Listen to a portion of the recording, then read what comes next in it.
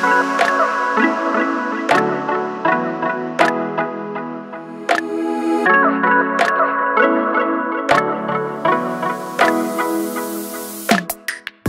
guys, and welcome back to the channel. Today I have a foldable fat bike. This one is from Snapcycle. It's called the S1, and this company is actually based out of California. On their website it says a bunch of young e-bike enthusiasts got together and decided to make a quality yet affordable bike. So that's what we have here is the S1. The S1 is going for $1,599, so pretty good price range for e-bikes. That seems to be the most popular price range for off-road all-terrain bikes, around that $1,500 mark. Now I reviewed 4 other brands in this price range of foldable all-terrain bikes from $1,000 to $2,000. And based on the stats of the S1, it is very comparable as far as motor size, battery, shocks. So let's get the review started, first with a speed test.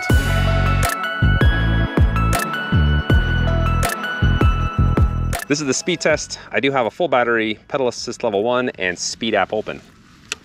9 for 1, 12 for 2, 17 for 3, 20 for 4, 25 for 5. Well, I didn't quite hit 28 miles per hour. I was hoping. Sometimes I get surprised and these kind of newer brands just are super fast, but 25 is pretty good, for this bike. I'm happy with that.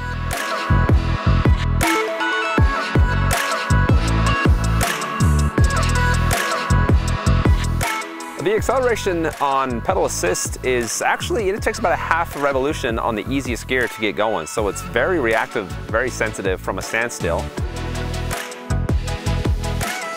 But it felt kind of slow for a bike in this price range. I was expecting a little bit more oomph and just didn't get it.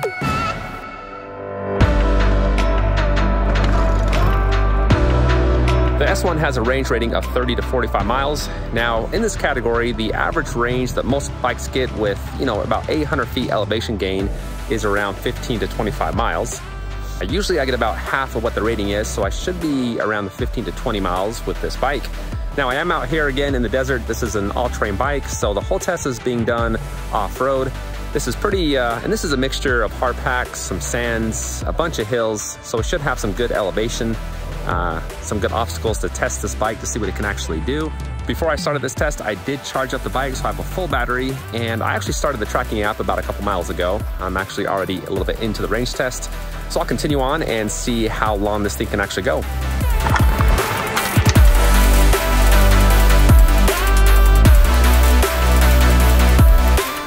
Now, this is the second bike I reviewed by Snapcycle, and I really like the paint these guys use. It's kind of hard to tell with my close-ups because it was a cloudy day when I did that, but the frame actually, or the paint on the frame, kind of shines and sparkles when the sun hits it. I think I'm actually taking this bike on terrain it's probably not designed to go on. I mean, they have off-road tires, they've got, front fork suspension, which I'll talk about later. So, I look at the bike and I'm thinking, okay, let's go have some fun off-road, but really I think this is gonna perform better on a paved trail. I mentioned this before in other reviews, but just the posture that you have, which is super comfortable because you're sitting straight up and don't have to lean over at all to grab the handlebars, but you are more top heavy, and so that does affect the type of terrain you can ride this on. That being said, going 10-12 miles per hour on this type of terrain is actually pretty good. The bike can handle that speed and in this trail going that fast. One of the main reasons why I don't like to go that fast is it just rattles way too much. It does have, half coverage fenders on both the front and the back. Man, off-road, I've never really had quiet fenders. They are always vibrating and bouncing and making noise.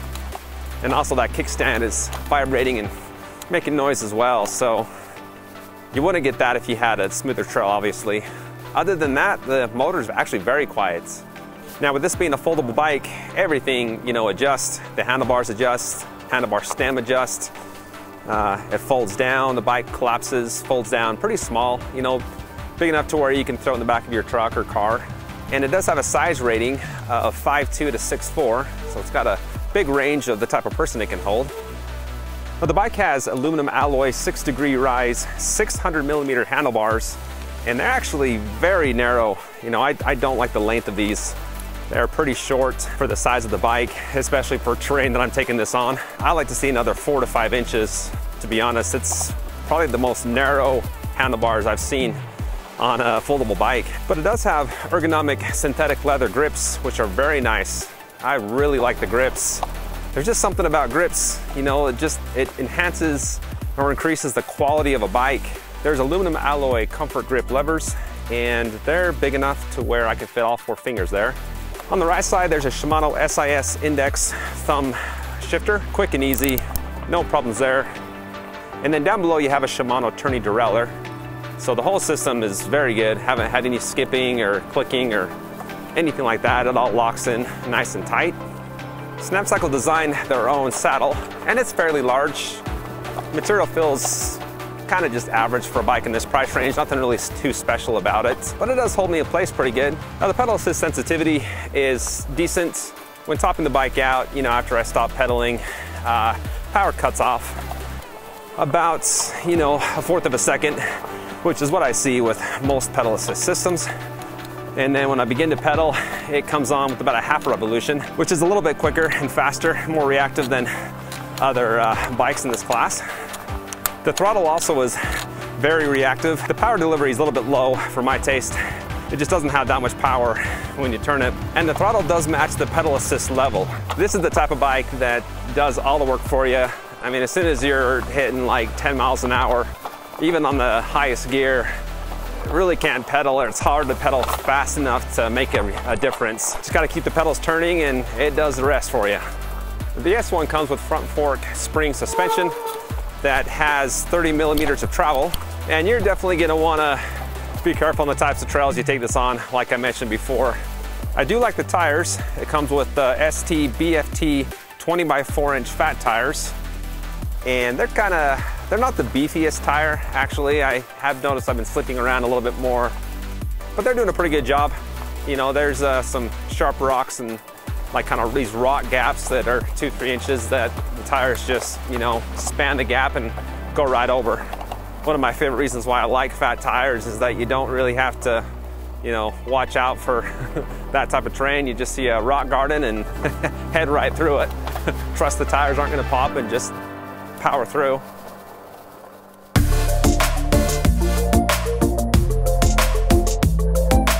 Okay, that wraps up the range test. My app recorded, just over 12.5 miles with about 950 feet in elevation gain, which is pretty good. I try to hit around 1,000 feet. Kind of wish I would have got, you know, 15 to 20 miles for this terrain, but I did ride the bike hard, and I do have the app tracking as I'm doing all of my, you know, speed, brake, hill test, all my testing. The app is recording, so there's a bunch of stop and go, some hard stops, some hard starts. So I do ride the bike very hard, and I was on straight throttle about 95% of the time. I mean, if you put this on pedal assist, you know, 2 or 3, which still gives you, you know, 12, 13 miles an hour, which is a good speed for this type of terrain. And if you're pedaling the entire time, like, I think you could get over 20, 25 miles. I do these tests to show you what the bike can do when it's like flat out, you know, going as hard as it can go.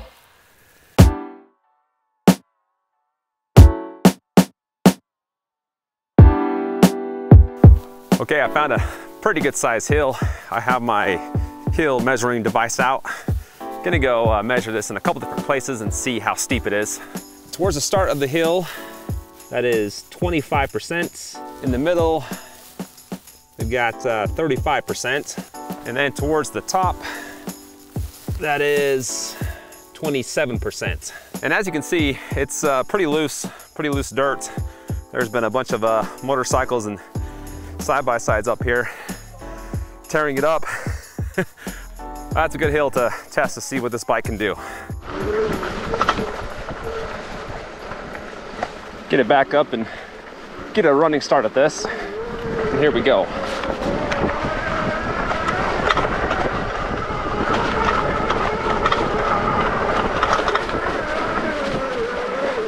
On the easiest gear. Oh boy, I'm not gonna make it. It is hard to climb on this thing because the front end of this bike is so light compared to the back, and so as you're pulling up on the handlebars, it pops the front wheel up, and then it's game over from that point. Well, I found another hill. It's actually on the left side of the hill I just tried to go up. So it's about the same steepness, but it's a little bit more compact. It's not as loose as the other side was. So I'm gonna try to climb it again with some speed. Here we go.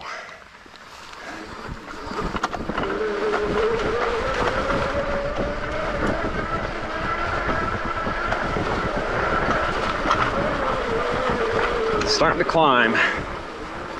Okay, I think I'm gonna make this one. Barely. My wheel's coming off the ground. Got to lean forward really far. There we go. To keep the wheel from popping up.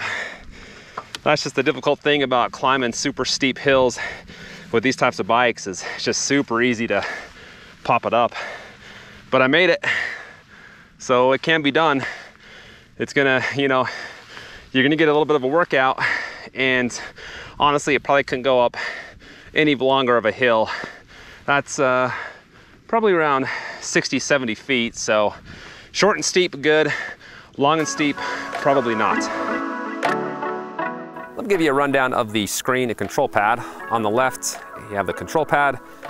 There's the power button. Hold that for a couple seconds. Screen turns on. And I do have it set to the highest brightness level. I've got no problem seeing the screen, very clear, and actually pretty big. That's 3.2 inches across. It's one of the larger screens. Back on the pad, there's the M button here. That just changes different readouts. So you have, you know, average speed, max speed, odometer, and then time of the bike, time of the trip. Plus and minus to change the pedal assist levels, 0 to 5. Hold down the plus button to turn on the lights. And there's a spot for a tail light, but they don't give you one. So I think you can just, you know, mount one if you want to buy it separately. To access the advanced settings, just double tap the mode button. And then here you can clear the trip odometer. This is changing the units from miles per hour to kilometers per hour. This is the screen level brightness. I'm not sure what that one is. Some of these you want to just leave alone. This is how you limit the speed. I do have it set to the highest speed of 28 miles per hour, and that does go down to 12 miles per hour. And then you can also add a password if you want to lock the bike. And then just hold down the mode button to go back to the home screen, or actually double tap it. Well, the S1 has an IPX4 waterproof rating, which means that you can, you know, take this in some puddles. It'll be okay. It can withstand a little splashing. It also has a 1-year warranty, free shipping in the lower 48, and a 14-day free return policy. I did hop on their website and looked at the customer service option, which looks pretty legit. You can actually schedule a video call with one of their customer service techs, have them help you with any problems or issues that you have. You can also call them or text them. And again, they are based in California, so if you do have any, you know, parts that you need, they will be able to ship them to you pretty quick.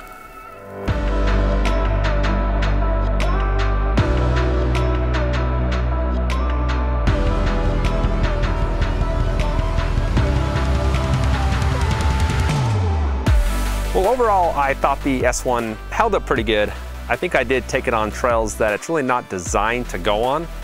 Keep this on like a paved trail or a nice gravel road, as I mentioned before, and I think that's where this is gonna perform the best. If you do take it off-road, just avoid rocks at all costs. The shocks help out a little, but it just rattles like crazy, which I just can't stand. If I did buy this for off-roading, I would definitely take off the kickstand and the front and rear fenders. You'd have a much better experience. If you want to pick it up, I've got a link in the description. I've also got a link over to my website, electricrevolutionreviews.com. There you can find all my reviews sorted by price and capability. So if you need help choosing or figuring out which bike best fits your need, I would definitely check it out. Hit that like button before you go, and please subscribe for the latest in electric bike, board, and scooter reviews. Thanks for watching, and I'll see you next time.